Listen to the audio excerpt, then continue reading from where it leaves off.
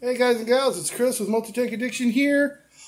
I wanted to show you my Betta Sorority, my very first ever Betta Sorority. It's a very small sorority, but I get paid on Wednesday, and that's probably going to change. So let me flip the camera around here.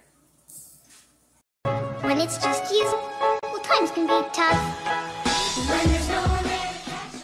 75-gallon aquarium. It is.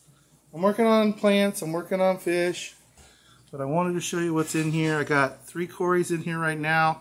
Got a couple more that I got to be moved over, but we got this guy right here. There's another one up there.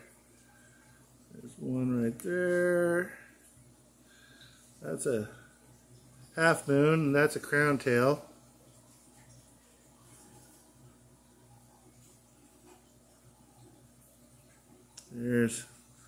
That's the one I call America, because she's all the American colors. And there's another one back there. There's 7 total in here. There was 8, but one of them disappeared right after I put it in the tank, so I think it immediately committed suicide. Bettas don't like me. I don't know why, but they just don't like me, and I'm hoping that the females will be a little bit different. But I haven't really seen a lot of aggression. There's the occasional chase somebody away from their territory thing, but like that, for instance, that's it. It's over. There's one down there underneath that log. There we go.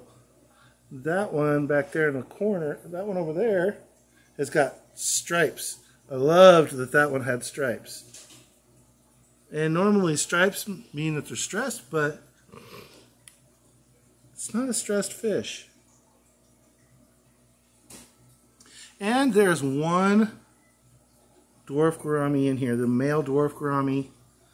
But yeah, I wanted you guys to see these, see my bettas, and I've like I said, I've never kept a Betta Sorority before. I got some input from Lisa, of course, from KG Tropicals, and I started off with 3, and she's like, "Yo, you need more. You need a lot more." And I was like, "Okay, well, I'm broke."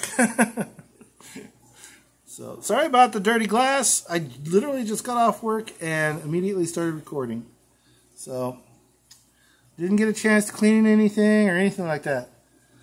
So just remember, guys and gals, we're feeding the addiction one tank at a time. I hope you have a wonderful day. Bye now.